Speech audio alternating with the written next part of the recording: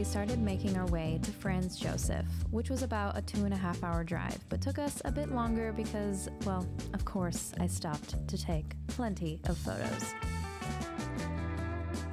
We stopped at a couple of lakes along the way, the first one being Lake Ianth and the second one being Lake Maporika, which was by far my favorite. It's about 70 kilometers south of Lake Ianth and it did not disappoint.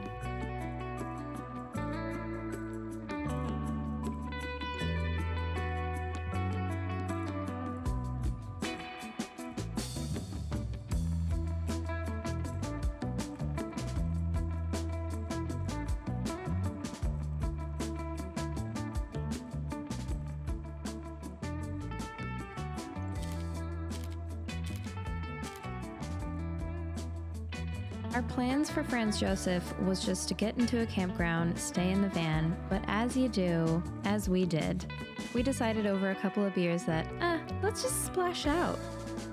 So we decided to stay at the Rainforest Retreat, and we got a free upgrade. They literally just said, your room isn't ready, would you like an upgrade to the treehouse? And we said, yes, we would like an upgrade to the treehouse. The best part about it was the receptionist actually hopped on a bike and told us to just follow her to our treehouse. So here we are, following the lady on the bike to our treehouse.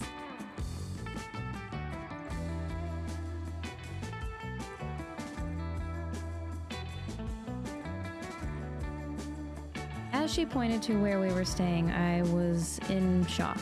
It was stunning. I couldn't believe that we had this whole place to ourselves. We had a free upgrade. The hospitality was amazing. The staff were super nice. And just look at this room.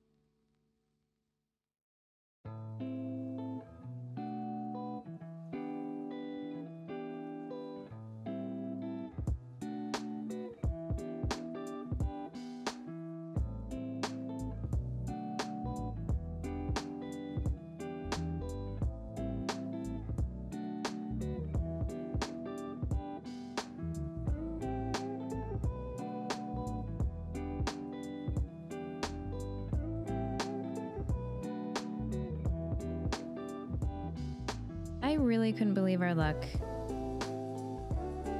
As if things couldn't get better, we even had free access to the liquor cabinet, which had many bottles of wine and also free cookies.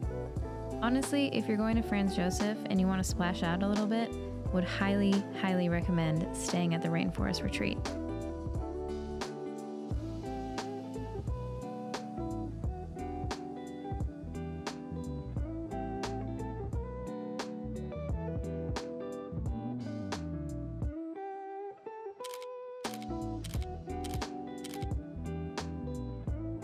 The next morning, we really wanted to take the helicopter ride over Franz Joseph and Fox Glacier, but it was all sold out.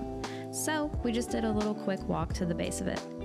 You actually used to be able to walk right up to the base of the glacier, but because of previous flooding, it was all closed off. So we just had a quick peek and snapped some photos.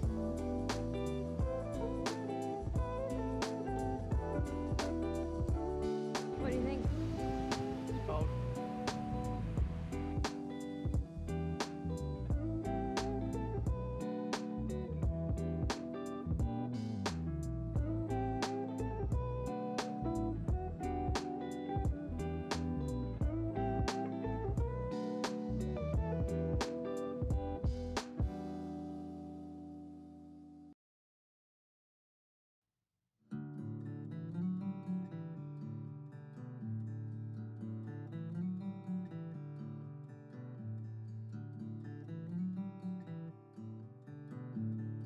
There were so many waterfalls on the side of the road, so anytime we'd see one, we just pull over, take a couple photos, hop back in the van, go on to the next one.